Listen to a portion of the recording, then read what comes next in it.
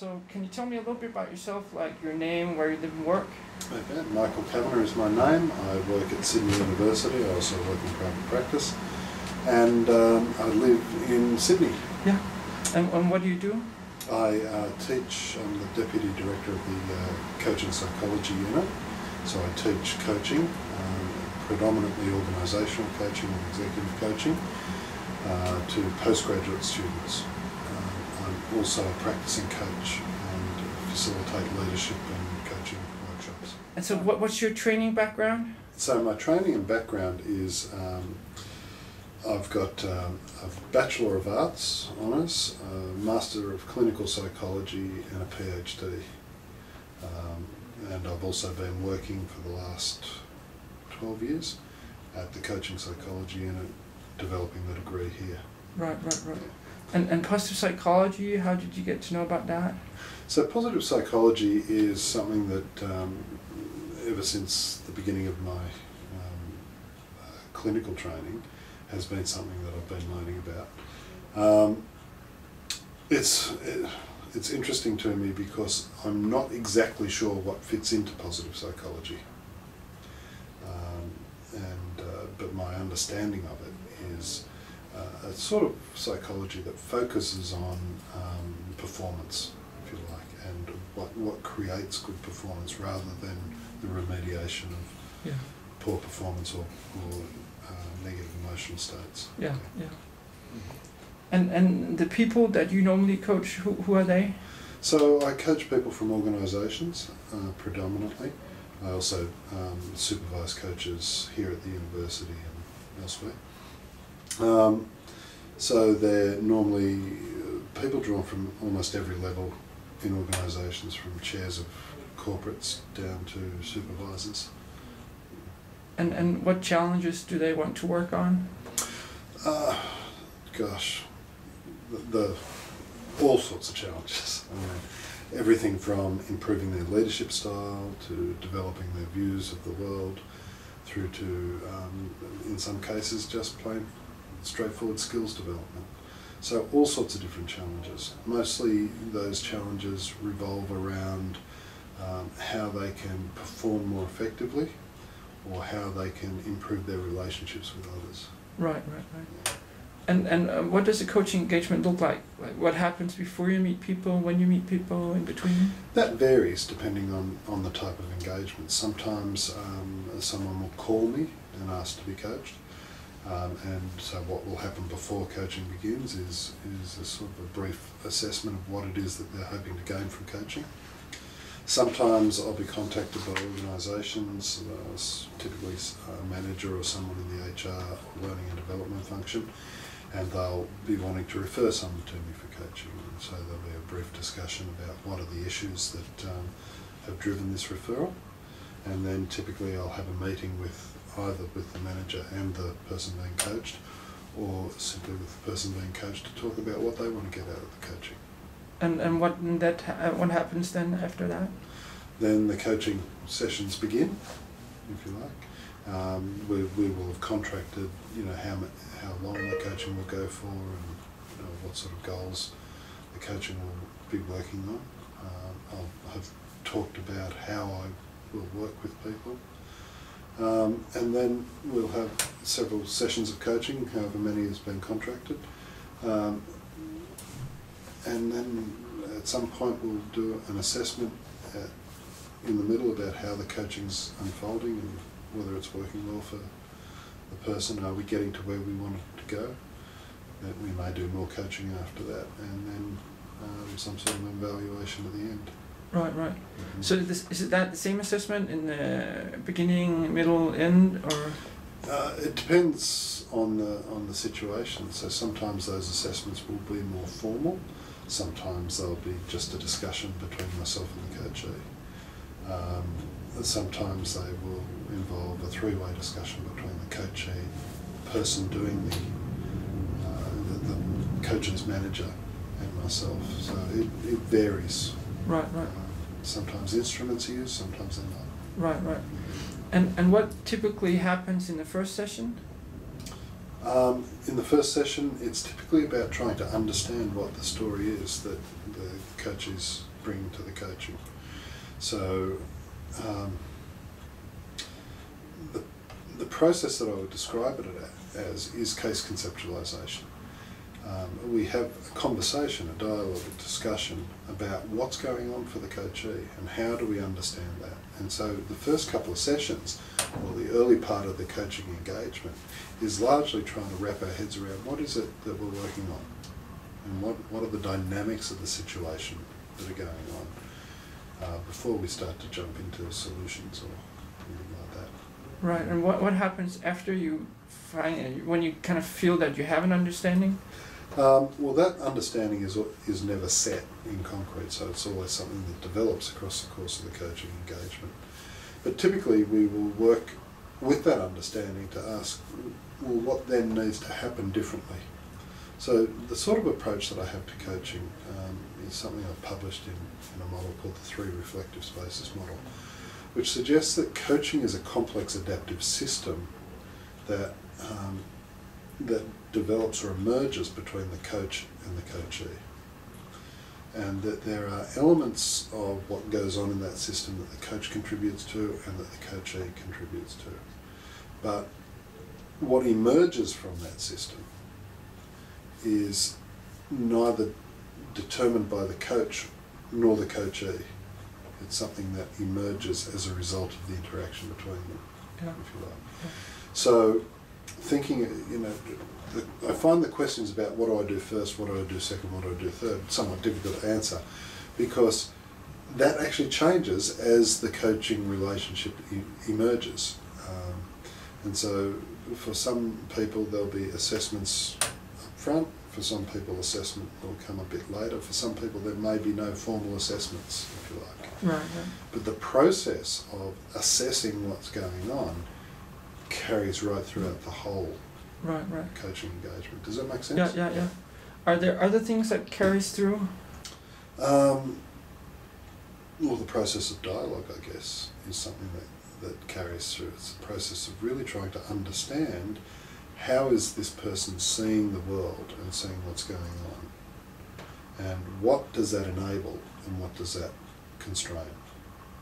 And so the process of dialogue involves their mental models and my mental models meeting, if you like, and rubbing up against each other. And that will create questions or tensions that then hopefully will not be resolved so much as create the possibility of bigger, more effective mental models. Yeah. Does that make sense? Yeah, so what I mean by mental models is schemas or understandings of what's going on and how the world works and how people work, or what's relevant to this issue. Yeah. And so that's an ongoing process. Right. Are there ongoing processes in the engagement? In the engagement? Yeah, in the whole... Say some more about the question. So if it's not stepwise, that you're doing something like first you do this, then you do that, but you're doing more based on principles, or so other principles, other things that go on? Well, one is that any of the mental models that we create together need to be checked, and so oftentimes that will involve doing homework or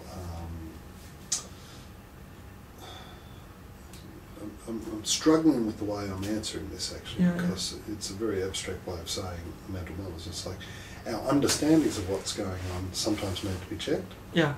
And so there may be homework associated with going out and checking out assumptions and understandings.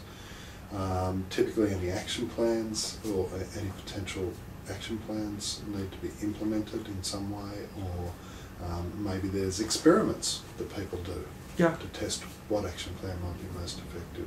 So following each session there's typically some stuff that the person needs to go away and do in order to move closer towards their goal. And that might involve thinking about things, it might involve particular actions that are implemented in the real world, it might involve gathering data. Right. And so what could be an example, just one specific example? Okay, so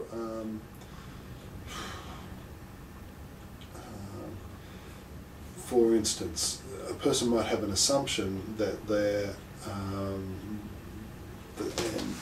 not able to come up with new ideas or new ways of doing things, they might go and check that out. Or another example might be that, sorry, it's hard to think about this in a sort of a concrete way.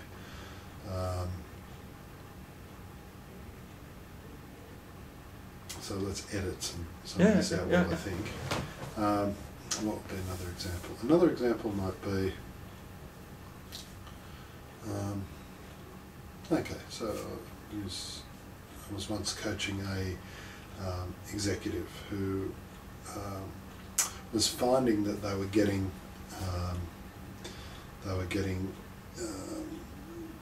discombobulated or getting confused by the demands being placed upon them. Yeah.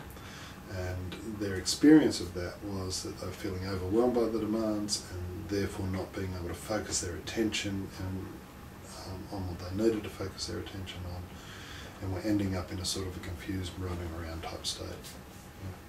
So when we explored what that looked like and talked about it, then it became clear that one of the interventions, for instance, that might be useful would be to practice some mindfulness. So to develop a regular pattern of meditation. And so part of the homework then was to go away and meditate and come back with that experience, if you like. Yeah. And to talk about how that impacted on their sense of self and their sense of calmness and their capacity to deal with multiple conflicting demands. Right.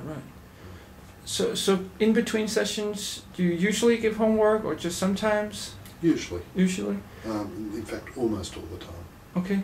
And how do you follow up on it? At the next session. Typically you'll ask, what happened?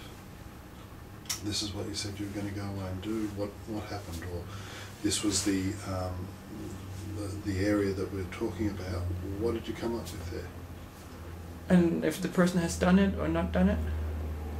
Then you deal with whatever happens. So if they've done it, then you talk about what they've done, and maybe that leads into that coaching session. If they haven't done it, then you might talk about that. Understand why they haven't done it. It might be that something else is more pressing at the moment, or they haven't had time, or maybe they went away and felt like it wasn't really adding any value. Right. And so you just deal with what emerges. Right. As a result, and sort of pick it up from there. Right. Yeah. And you mentioned assessments before. Some were formal, some weren't. Can you say some more? So depending on the situation of the client, different measures might be useful. So, for instance, if I'm concerned that depression or anxiety might be, or there might be some sort of mental health issue going on, then I might do a screening for mental health issues such as using the DASS, the depression, anxiety and stress scale. At certain points it might be useful to assess people's thinking styles in terms of something like, say, Seligman's optimism questionnaire, or the values in action stuff, so looking at what are the values that drive a person. We might be dealing with perceived locus of causality, so how people actually relate to their goals, and in a case like that, something like the GCOS might be useful. Occasionally, one of the metrics that organisations want to deal with things like 360 instruments. It's not occasionally, it's quite often, and so they may be involved in the coaching. So we might be, using data from their 360 reports or from their performance reviews and so on. So there's lots of different measures that get used at different times with different people. Yeah.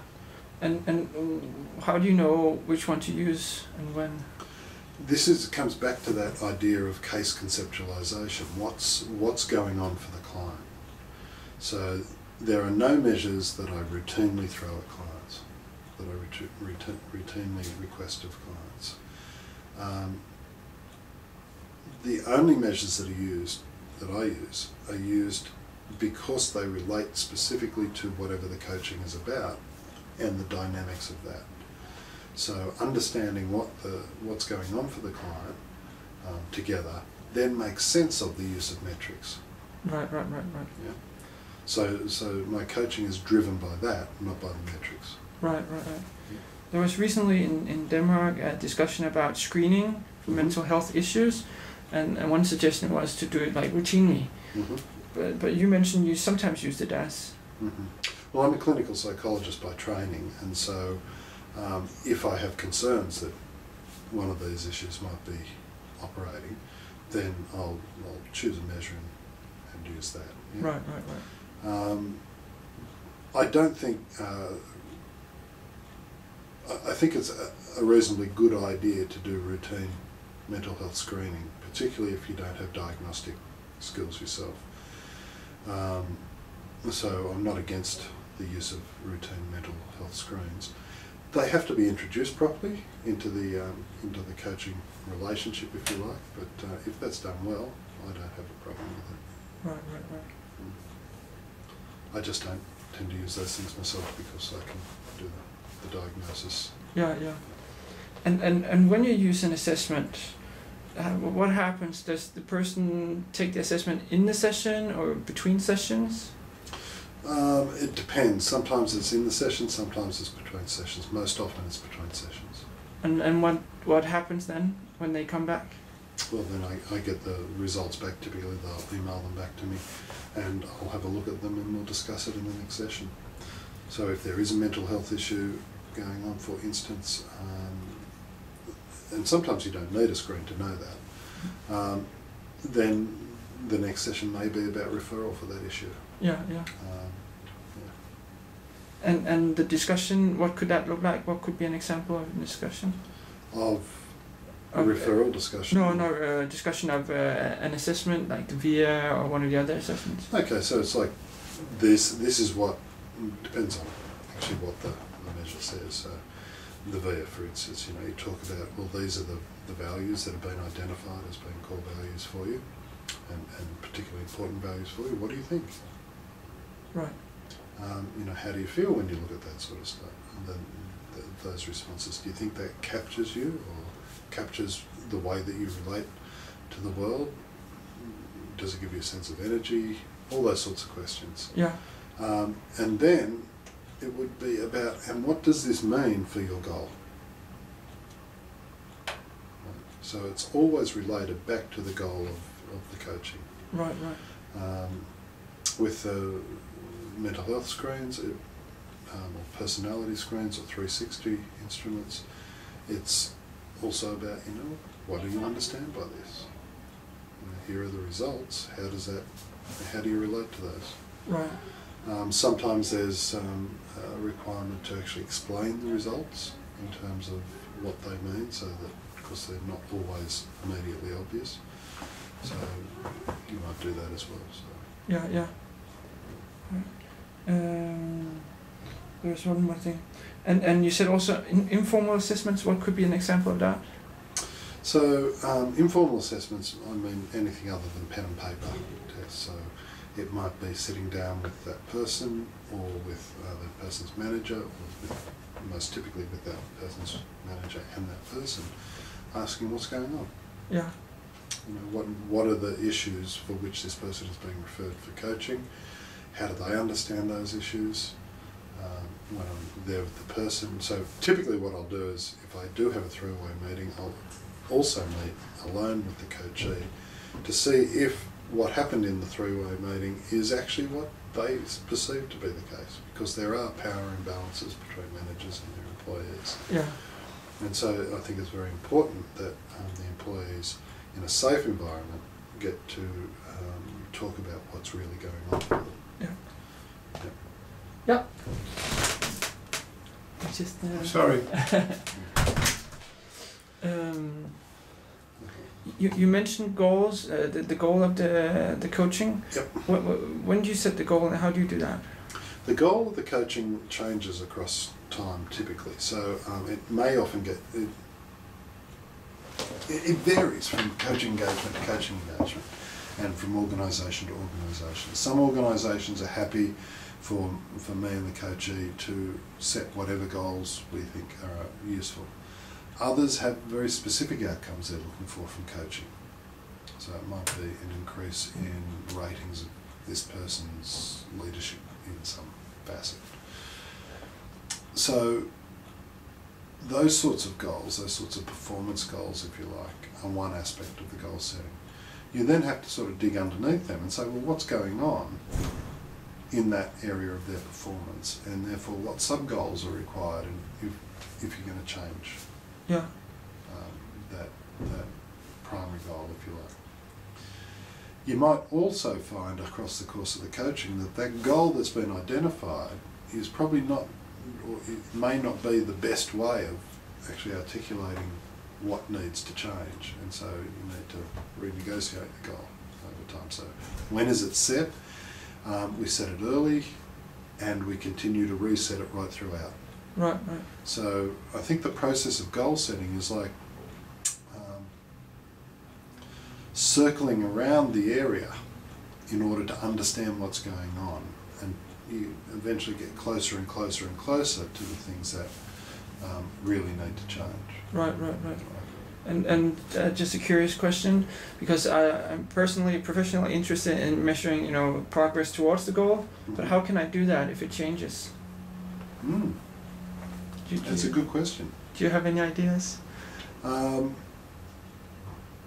I would challenge the whole, in a sense, the whole notion of, so why are you measuring progress towards the goal? And that's the real question that I would have. So for whose benefit is that measurement of progress against the goal? Yeah. Is it so that the coach feels like they're doing a good job? Or is it so the organisation feels like they're getting value for money? Or is it so that the coachee feels like they're making progress? Yeah. And if it's the last part? If it's the last part, then the real question is progress towards what? What are they hoping that the coaching will achieve for them? So one of the things that you need to differentiate is what sort of coaching are you doing? What's the main focus of the coaching? Is it skills development? If it is, then assessing progress towards the goal can be done relatively easily in terms of identifying what is the skill that's needed to be performed, what are the different levels of that skill, can this person perform those skills at that level, what's their competency. If it's performance coaching, that's typically measured against some sort of a metric, number of sales or whatever it is. You can measure progress towards the goal. In developmental coaching, that's a much harder thing to measure. So developmental coaching is about really looking at the way the person makes meaning in the world. And there's not really clear metrics around that. And so the notion of measuring progress towards the goal is a little bit, is a lot harder, if you like. So you tend to use proxy measures like that for, sort of how much of the world does the person feel that, or how much change does the person feel that they've made in being able to see the world or whatever aspect of the world they're talking about, in a greater deal of, with a greater degree of complexity. Right. How many options are now open to the person that weren't open to the person before, and so on.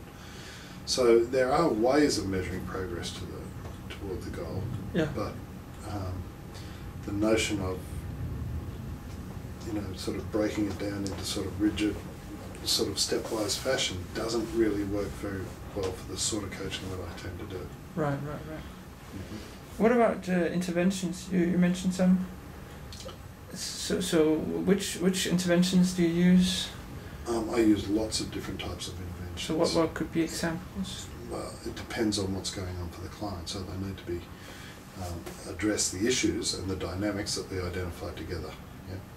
So what are some of the things we might use? Cognitive behavioural approaches. So cognitive restructuring, that sort of stuff. We might use approaches based on mindfulness.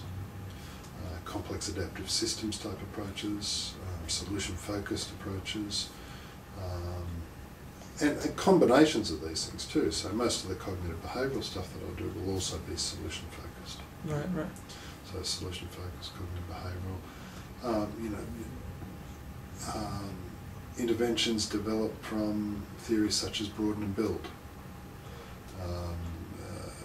goal setting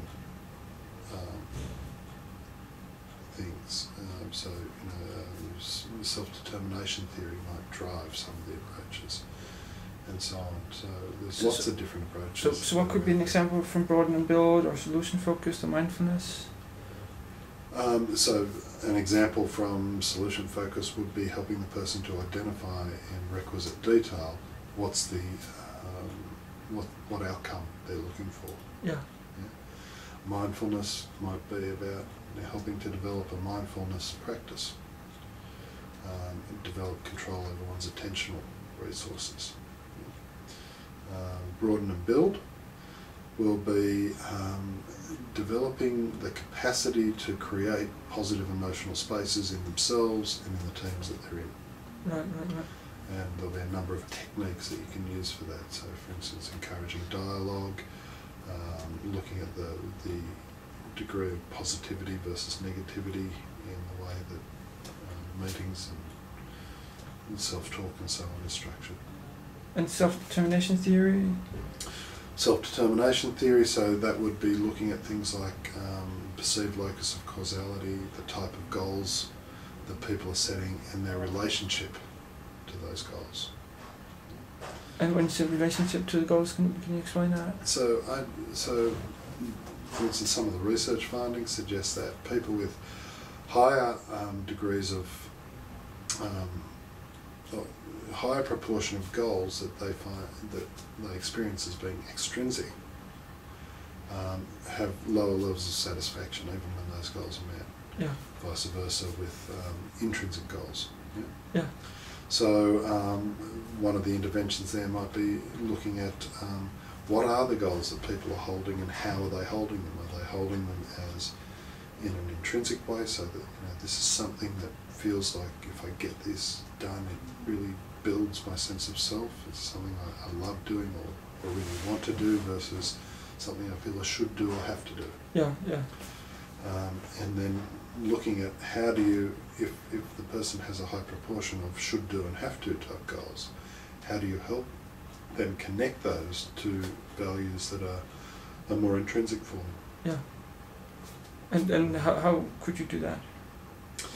By helping so that's where something like the VIA, the values in action assessment, might be really useful to look at how does the doing of this relate to some of those important values in the person's life, such as honesty or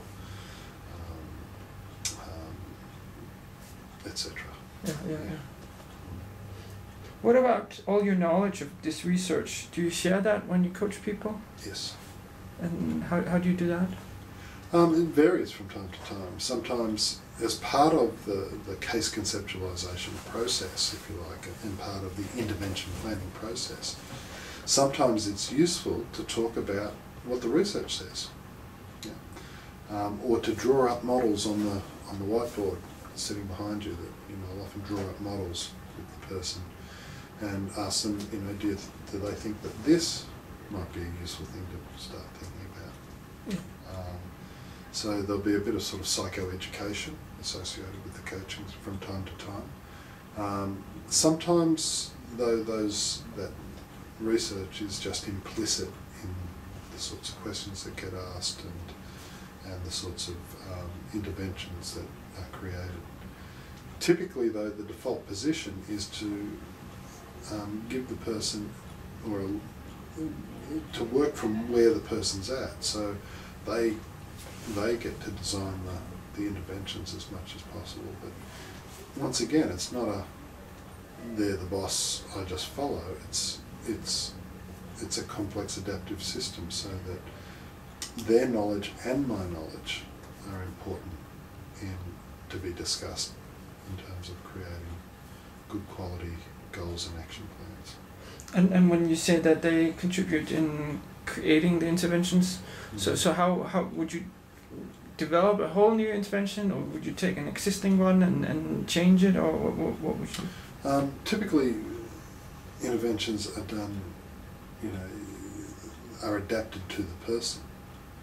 So for instance, mindfulness. The person, in order for the person to sort of think of mindfulness as a useful intervention for them, they have to understand why it might be useful. Yeah. So part of that process is about understanding what's the dynamics of the way that they're relating to their thoughts, for instance. Whether they're being captured by repetitive thinking or negative consequences of their thinking, or fears about what might happen and so on. Noticing that process with them, yeah, and making it object, stepping back from it and saying, so it sounds like, as you're thinking about this, you get into a cycle of rumination, and that's associated with sort of worrying about what might be the impacts and so on. Would it be useful if you could notice what was going on and not be so caught up emotionally in it? And if the person says, yeah, that'd be great, then, well, one way you can do that is through something called mindfulness meditation. And then you talk about what that looks like, and then you might adapt those practices to the particular person. And when you say adapted to a particular person, what do you mean? Well, so this is how it's normally done. How would it work for you if you were doing it? So when would you do it? How could you do it? So for instance, for that person, it might work better for them to go to a mindfulness training course and to join a group who practice mindfulness. Yeah. Because that puts a structure into their world. Yeah. For another person, it might work really well to read a book on mindfulness meditation and start to implement that themselves. Yeah. For another person, it might work to use a tape that guides them through a meditative practice and so on. So, when they do it, how they do it, what sort of structures they put around it will all be, in a sense, up for grabs. Right. And so do you adapt other things to the clients? Like, this is the intervention, the action plan, and do you adapt some of the assessments, some of the theories, the models, or language? Adapt seems to give the impression that what we do is we have this sort of off-the-shelf stuff, and now we'll just change it to suit you, whereas a lot of those interventions are actually developed with the client. So for instance, if we have an understanding that a particular pattern of thinking is getting in their way, or that a particular pattern of thinking might be more useful, the question will be, what can we do to embed that sort of pattern of thinking? And so they'll come up with ideas, and I'll come up with ideas, and together we'll create the intervention. So in that sense, it's adapted to them. It's tailored to their particular issues and their particular needs. Right. Sometimes we'll pull off-the-shelf sort of interventions, like mindfulness is a good example, and adapt that to their particular needs. Other things might be, so for instance, exposure and response prevention, which is a type of intervention that comes out of therapy in situations where people are anxious. For instance, it's an experimental sort of a way that they can experiment with being in the anxiety-provoking situation and experience it differently. Yeah. And so there are certain rules, if you like, about how how exposure and response prevention is done well. Part of the rules of that is that you do it in a stepped fashion that needs to be adapted to the person. Yeah. So we'll do that. And when do you take something down from the shelf, and when do you develop it? It depends on what the issue. If there is something on the shelf that's been tried and tested and has a good evidence base, if there's something there that actually meets the need, then you use it. And the degree to which it is acceptable and useful to the client, it doesn't need to be adapted. Right. But not everything is easily taken on by clients or works as well for clients, and so as they're using it or as they're thinking about it, you adapt it to make it more useful to them. Right. Yeah. And But in order to do that adaptation, you really have to know the principles that are being applied in it, so that you don't actually destroy the thing that makes it useful. can you say something more about? Okay, we'll use an example. So, cognitive restructuring, for instance. Noticing one's automatic thoughts and replacing them with more performance-enhancing thoughts. Now, there are principles associated with that. So for a performance-enhancing thought to be effective, it has to be realistic. Yeah. Yeah. Now, just taking a thought like "I'm no good" and replacing it with its opposite, "I'm great," may not be useful. Right? So what you might need to ask the person is, so what would be a more effective thought there? And if they say, "Well, I'm good, I can do this." Okay, as you're thinking about that, do you really believe that you can do this? Well, no, not really. I feel like I'm sort of kidding myself. Okay, so what do you believe might be more useful? And it might be, if I work hard at this, I'll get better. Yeah. So that will be a more performance-enhancing thought for the person, rather than just taking the opposite of the negative thought. So if you don't know that principle, then you might just accept the first thing the person says and say, "Great, we'll just go with that." And then you're not getting you may not get any effective response. Yeah. So knowing the principles before you start changing the off-the-shelf interventions. Yeah, I think that's very important. Yeah. Yeah. And what about there are some other factors that might influence outcome, like the expectations that the you have for progress and the expectations that the client has. Yep. Do you do something to create positive expectations or realistic expectations? For progress, yeah, that's sort of embedded in almost every session, in that we're talking about the goals and what needs to happen. I also regularly ask the question about how confident are they can achieve this action step or that goal. And if they're not very confident, then we talk about it. So that, the last thing I think that's useful is setting up an expectation that people will be able to change in ways that they can't. So that change will be radical and quick. If that's not on the horizon for them. Mm-hmm. At the same time, you've got to be careful about limiting what's possible in people's minds. And so that becomes a dialogue between you and the client. Right. And what about your relationship with your clients? How do you establish and maintain good relationships? The same way you establish and maintain good relationships with anyone. You be respectful of what they bring. I think there's you listen for a start.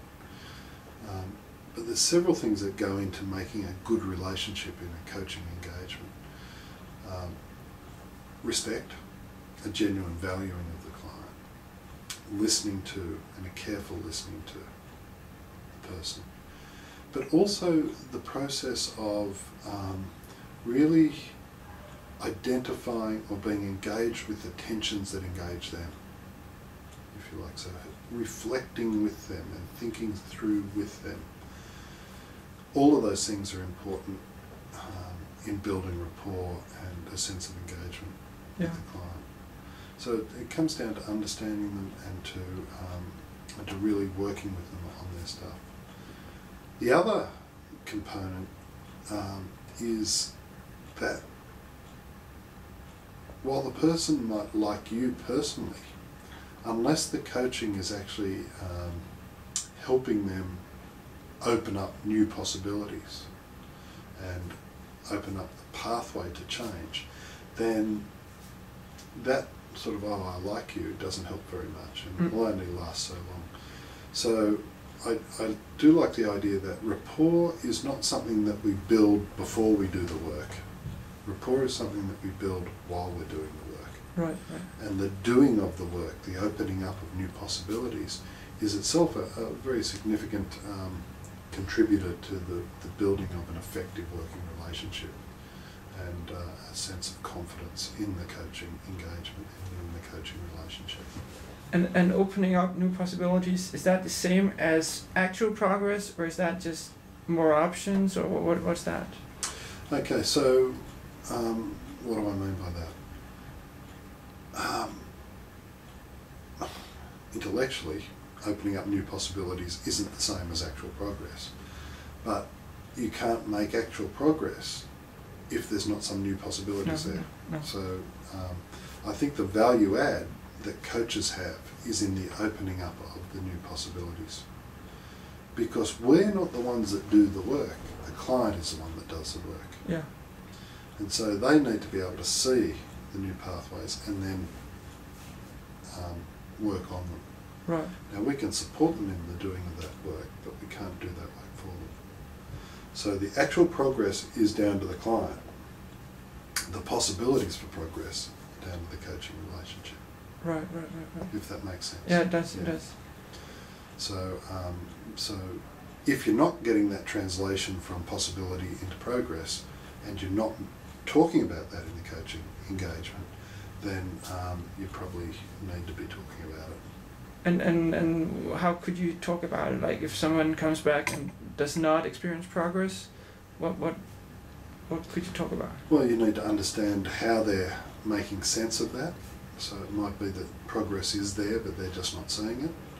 Or it might be that actually the intervention isn't working for them, that the situation was more complex or the dynamics were different, and therefore you need to talk about that. Right. And then you need to change what you're doing, do more of what works, do less of what doesn't work, and continue in that process. Right. So what do your clients tell you that is most helpful to them? In coaching? Yeah.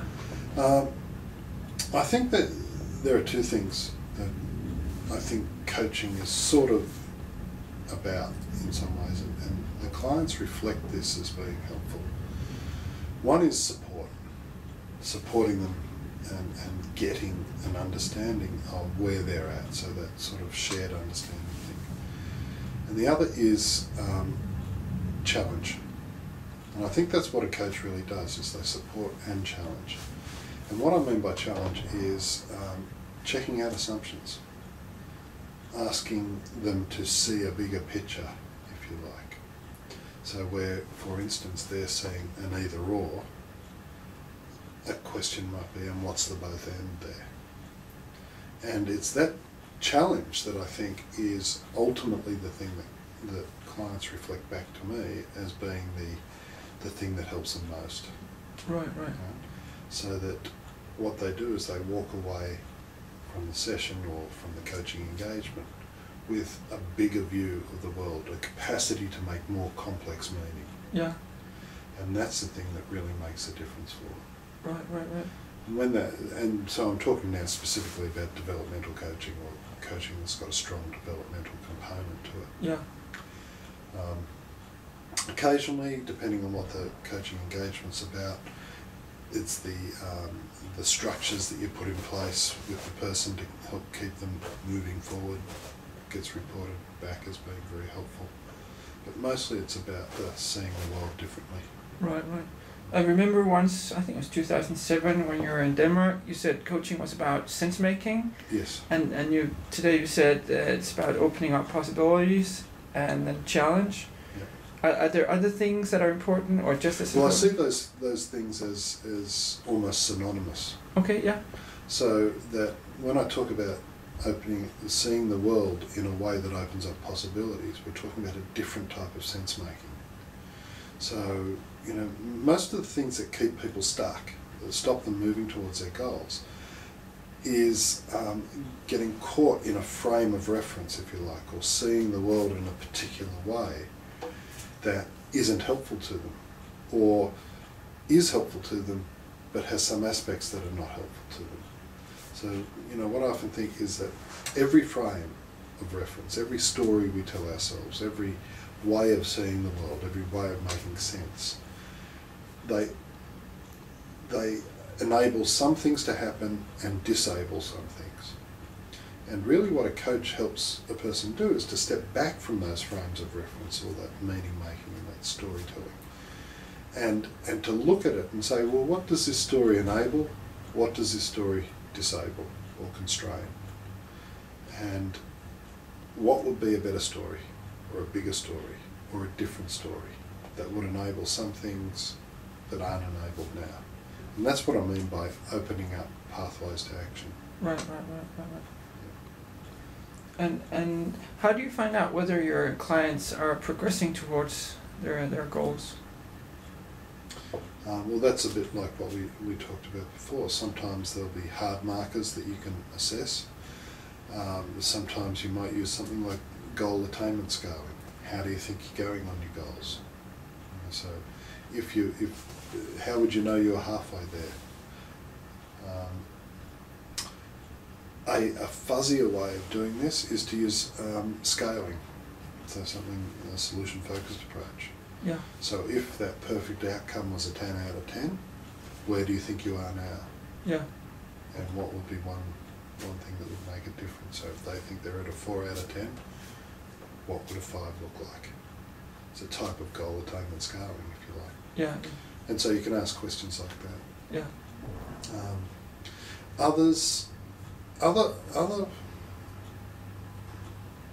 I think often progress is best understood in hindsight.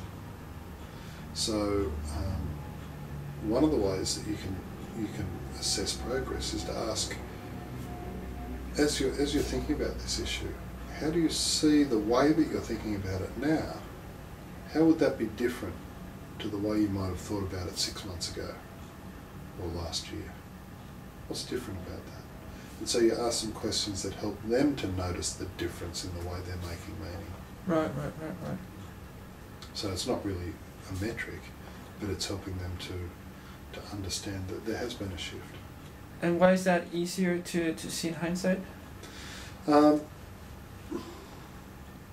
Because when you're in the middle of it, it's just the way you're making meaning. Yeah? So looking back to how life was, if you like, or how meaning making was, is sometimes easier than actually identifying how you're seeing the world now. Right. Because you're in the middle of it. Yeah. And what do you think causes some of the progress that you're seeing in your clients? What could be some of the mechanisms for change? Effective factors and mechanisms, how they relate. Okay, so I think progress is an emergent property of the whole system, and so one of the problems I have with the question is it wants to draw a linear chain of cause and effect. This leads to that equals progress. Yeah. And I think that a whole bunch of different things all are involved in progress, and progress is also involved in them. So it's a non-linear sort of thing. So what are some of the things that I think are important? I think having a good quality working relationship is important. I think the person's sense of motivation for what they want, so how engaged in the goal are they, is also important. I think the positivity of the relationship is important. And what I mean by positivity is, does the way that you talk about things and does the relationship create a positive emotional space? Yeah. I think hope is terribly important. The stuff about Vroom's expectancy theory, valence, expectancy and instrumentality, faith in, interest in the goal times faith in success, and that ties into hope. So I think there's lots of different things that are involved in creating good outcomes. The quality of the attention that is paid to the client is also very important. Do you actually take what they say seriously and engage with it? Now people will often, I think about this in terms of my own relationships in a way. If I just take an oppositional position to my wife, for instance, we're having a fight, and I just say no to this, and she says no to that, then we tend to be stuck. Yeah. So instead of taking an oppositional position, constantly thinking, well, what is of value in what the person is saying? And how can you support that value and think about it in a bigger way? So that sense, the felt sense that the person has that their position is understood and valued, I think is critically important in progress. Not only because they get to see and experience what they're doing as positive, it also means that the elements of it that are less positive can be let go of. Yeah. Other things that are going on, like either factors, things that are important, or how... Oh, yeah, I mean, if you're taking a systemic view, then what's going on in the workplace is critically important. What's happening around the client is critically important. So what's happening in the organisation, what's happening at home. I mean, all of these factors play into the progress that the client will make. And how do they play in? They play in all sorts of different ways. And that will be very unique to the particular case and the particular person. So for instance, if you're working on some sort of goal and the processes and structures in the organisation don't support that sort of goal. So for instance, you might be working with a leader on developing good communication and teamwork, for instance. But all the team members are assessed and remunerated on individual achievement, then that structure is going to work against the goal that you're working on. So you've got to take into account systemic influences, personality, what's happening in the person's family life. I mean, all of that is a part of the system. Right. And what can you do to kind of enhance the possibility, so make sure that, or not make sure, but at least help enable the clients to create the outcomes that they want? Can you do something about these important things? Well, the first thing is notice their impact. Right. To the degree that you can. Yeah. And I think one of the ways of doing that is by really paying close attention to the client and asking questions about, what might work for you and what mightn't work for you, and what are you worried about as you think about implementing this action plan, what thoughts come up. And they can often be pointers towards other systemic elements that you haven't noticed. Right. And so, noticing that. Paying attention to what I call the niggles. Yeah. Which is that little thought in the back of your head that goes, and maybe this isn't right. Paying attention to that thought, I think, is critically important, because they're easy to step around. Oh, we've got a good action plan, and there's a little thought in the back going, yeah, but. And it's easy to sort of step around that thought in the back of your head. Yeah. Because the action will get in the way of the action plan. Actually stopping and bringing that out and saying, what's at stake here? What's intention? What's the conflict or the concern? Can often help create an even better action plan. Right. And what happens, like, do you do something to help the clients implement the action plan? Like, what happens in between the session? You've opened up possibilities, you've challenged them, they see things in a new way, and then they go home and try to implement it? Yep. Can you do something to influence that situation? While they're implementing it? Yeah. There's certain things you can do. You can in a sense, send them an email reminding them, or that sort of thing. Is that what you mean? Yeah. Or you have the homework assignment, you have the follow-up, you have... Yeah, there's those sorts of things you can do. But typically, if it requires you to do that, then there's something wrong with the coaching. Right. So the engagement of the person in their goals needs to be paramount. So, if they require me to chase them along, then that's a conversation we need to have. Right. Because ultimately they need to do the work. Yeah. And typically it's, in some ways, in many ways, it's better that they are doing the work, because then they own it. Yeah. And they learn to adapt as they go along. Now what we can do is then enter into that reflective process. How did it go? What worked? What didn't? And so on. What was your experience? And my role is to help them reflect on that. Yeah. So that the next time they try something, it's even better targeted. Right. And what do you do to develop yourself as a professional? Well, lots of stuff. Do a lot of reading. I have regular supervision with a supervisor, and that's focused on mostly how I'm making meaning of what's going on, both in coaching and in my personal life, because I don't think you can really separate those two out too much. At a sort of technical level, in terms of different techniques and so on, I'll talk to my peers, so have some sort of peer supervision or collaboration. I find that so supervision for me, I think, is the most important developmental intervention for me personally. But doing things like teaching and developing workshops and experimenting in the coaching engagement, I think they're all important developmental components as well. Yeah. I think, when you have to teach something, you learn it in a way you don't when you're just sitting in a workshop. Yeah. And when you learn something new, how do you integrate it into the way that you work?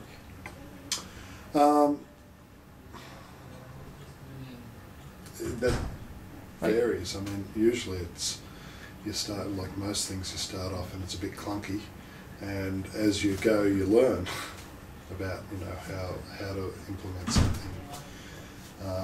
So for instance, what would be an example? I recently did some work on learning a model called the Cavanagh model, which is a complexity model, and implementing that means typically the way that I do that in a coaching session is telling people about it. Yeah. I'm discussing the model with them and asking them how would this fit with them. Now, the way that you talk about it gets better as you go, because you learn as you go. Does that make sense? Yeah. And if you had no knowledge of positive psychology, like the VIA, broaden and build, hope and stuff like that, would the way that you do coaching, would that be different? Oh yes. How? Well, I think that if you're working from theory to practice, so principles into practice, a lot of the principles that are associated with clinical psychology, which is my area of training, tend to be based on an assumption that what we're doing is remediation. Yeah. And that's not always the best assumption to be making.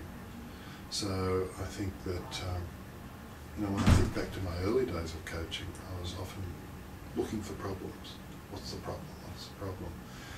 Give me something that fits my mental models, as opposed to how do we adapt our mental models to fit what's going on for the person. And I think what positive psychology does is give a whole lot of different ways of adapting the mental models to fit the person. Now, having said that, I think that really good clinicians do that too. Yeah. So, I actually quite disagree with the notion that positive psychology, clinical psychology equals negative psychology, and positive psychology equals good psychology, if you like. Because I think both are important. And I've spoken about that with people like Chris Peterson and so on, that both aspects of the person, both the person's weaknesses and strengths, are often important in helping the person achieve the goals that they want to achieve. Yeah. And are there things we've not talked about that are important to understand the way that you work with coaching and take some from positive psychology into it? Yeah, I think one of the critical things, and we've sort of touched on it, is developmental psychology. So looking at how do people develop in their capacity to make complex meaning of situations.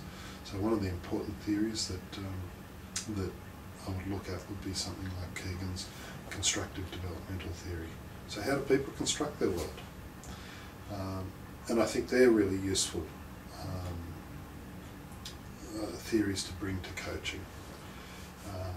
If we neglect that aspect of the person, their meaning making, then and neglect noticing the patterns of meaning making that are going on, we can often get ourselves into trouble, because what happens is you expect a person to understand something in one way, and yet they're understanding it in a very different way. Yeah.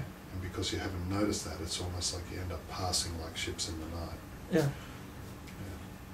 So. And how do you use that theory? Like, how does it influence the way that you work? Okay, so how does it influence the way that I work? It makes me much more alive to the assumptions that are going on in the sort of things that I say and the sort of things that the other person says. And so questioning assumptions. It makes me listen harder to the structure of how people make meaning, rather than the things, the content of what they say. So I'll ask many more questions like, well, what's important about that for you? As opposed to just assuming that whatever they've said is what's really at stake here. Yeah. It helps me to understand that the way that they're making sense of things is part of their worldview, and that needs to be valued. Yeah. But like every worldview, it's a frame of reference, and it will enable some actions to be sensible and will encourage some actions to take place and other actions to not take place. And so it's also about recognising that when you're playing with someone's worldview, you're playing with the ground they walk on, yeah, if you like. Yeah. And so it needs to be done very sensitively, and that's why the support is so important, as well as the challenge. Yeah, yeah. Other things we've not talked about that are important to understand the way that you work? Not that I can think of. There probably are, but it's not coming up. Yeah. Right. And what advice would you give to other people who want to start applying some of the research, particularly from positive psychology, into coaching? I think that if you're going to apply theories, you need to get inside them. You need to understand what are the dynamics, the sort of psychomechanics, if you like, of these theories. What are they saying is really taking place? And to always hold them lightly. One of the dangers happens when you hear a piece of research. So for instance, we've just done a big piece of research on looking at leadership in high stress workplaces and found that developmental coaching increases well-being. Now, just because that happens, it doesn't necessarily mean that developmental coaching is the best intervention for a person. Yeah. So just, having a very superficial grasp of the findings of research and using those. Okay, I'll give you a good example. Lasada and Heafy did a bunch of work built on Fredrickson's Gordon and Bell theory, looking at complexity, looking at the way positivity, 3 dimensions, positivity, advocacy and inquiry work in team dynamics. Yeah. Now what they found, like John Gottman's work, was that a ratio between 2.9 to 1 or 3 to 1 and 5 to 1 positivity to negativity is very predictive of performance in teams. Now, a superficial reading of that would say that what we need for every 3 negative statements, we need 5 positive. Or for every 5, sorry, go back. For every 1 negative statement, we need 5 positive statements. And so we just look at the way that a team talks and we make them use more positive language. Well, I don't think that that's going to do a huge amount. I think that understanding the dynamics of what's going on there is really important. So I think that those markers of positivity versus negativity and inquiry versus advocacy and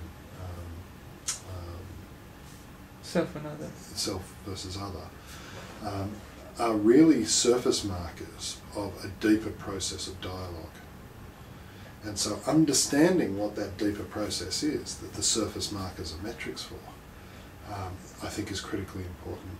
So my advice to people trying to use research and theory is get inside it. There's no real substitute for really good quality learning and trying to reflect on what this really means. Let yourself be challenged in conversations with your peers around this stuff. Do your research, do your learning, and think about stuff. Become a reflective practitioner. Yeah. I think that's the best way to apply research. And you said hold the theories lightly. What do you mean? Well, theories are frames of reference, and they will enable some things to happen and other things to not happen. Yeah. So, a cognitive behavioural approach says, for instance, that our early childhood experiences lead to the formation of schemas, which lead to the activation of automatic negative thoughts within certain situations, and that leads to a whole bunch of other stuff. That's one way of understanding how things go, but it doesn't capture all of the world. Mm. Another theory, for instance, Adrian Wells' self-regulatory executive function theory, says that actually metacognitive processes rather than cognitive processes, rather than the content of beliefs, are more are a bigger part of causing outcomes, if you like. Yeah. So the sort of action plans that people implement to deal with self-relevant threat, for instance, may be more important than the beliefs that they have about that self-relevant threat. Yeah, yeah. Cognitive behavioural theory will say the beliefs are important and that's what you need to change. Wells's theory says the metacognitive, the action plans, if you like, the strategies that the person holds, are the critical things. And Yeah. if you address those, then the beliefs themselves will change. Yeah, yeah. So you need to hold these theories lightly and look for where are they useful and where they're not, and let them go when they're not useful. Yeah, yeah. But holding them lightly doesn't mean not understanding them. You really need to get inside them and understand them, because then you can hold them effectively. Right. You also mentioned well-being, and most of what we talked about is about performance, development, that sort of stuff. Can you say something more about well-being? Well, ultimately I believe that all helping interventions are about enhancing well-being, short-term and long-term, both in the client, in the organisation and in the client. And that where well-being is pitted against productivity, for instance, so that they're seen in opposition, then ultimately you'll have an unsustainable system. And so the job of the coach, in a sense, is always to enhance well-being and productivity sometimes. And it depends on the goals. So it's performance and well-being. To have performance outside of well-being is actually just damaging people. It's using people as resources. Yeah, yeah. And so I think well-being is a critical part of coaching. And how do you get it into your coaching if the goal is, let's say, sales or, whatever? Well, that's, once again, it comes back to tying the performance goal into what's really important for the person. And the processes through which they achieve those performance goals have to be congruent with the person. Right. So when those things happen, then you typically end up with well-being. Right. And when they don't happen, you typically end up with a lesser sense of well-being. Yeah. Sort of reduction in well-being. Right. Is that something, can you say that again? Yeah, so I guess one of the things that maybe didn't come across as clearly as it might is that my understanding of the coaching engagement is not a sort of a linear process where you start with a goal and sort of go through a sort of a managed process that gets to the end state. That it's much more about an emergent system, so that there's a whole lot of non-linear stuff that takes place. So I guess the analogy And a lot of the questions that were asked in this interview sort of seem to assume that sort of linear process. And so that's why I found it a little difficult to answer. I think coaching is much more about an evolving system than it is about managing a process of project management. Yeah. And I think that evolution and that complex adaptive and emergent system is what gives coaching its real value in the world. So that what we're doing is we're working out solutions that neither of us came into the session with. Yeah. And we're actually even working out what is the question that we're dealing with in a way that neither of us brought into the session in the first place. And that's why I think it is a useful intervention in today's world. Today's world, I think, really does require those emergent solutions because that's where the innovation is. If it's just about we know what the question is and let's work out a solution to it, then it's almost like a technical process. And I think coaching is much more than that. I think coaching is about working out the question we're dealing with. Yeah. In a sense, Einstein said it really well. He said that a problem can't be solved with the same level of thinking that creates it. Yeah.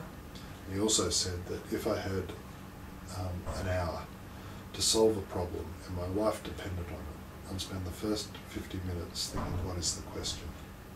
And I think coaching sort of takes those two things and joins them together. That in order to solve the problem that we face, the complex problems that people face in life and in organisations and in the world, they need to get a perspective on them that's different to the one that constitutes the issue as a problem. Yeah. And coaching is about spending that 50 minutes of the hour finding that new perspective. Yeah. And then the project management kicks in, Yeah. if you like. Yeah. Whereas a lot of approaches to coaching sort of seems to start with, well, we've got the question sorted, now what are we going to do? Yeah. Yeah. And I think where coaching really adds its value is in understanding the question. Yeah. And that's the evolving part of it. The solution also evolves as the question evolves. Yeah. But it's not so much a straightforward project management approach. Right. And I think that's the real value of coaching.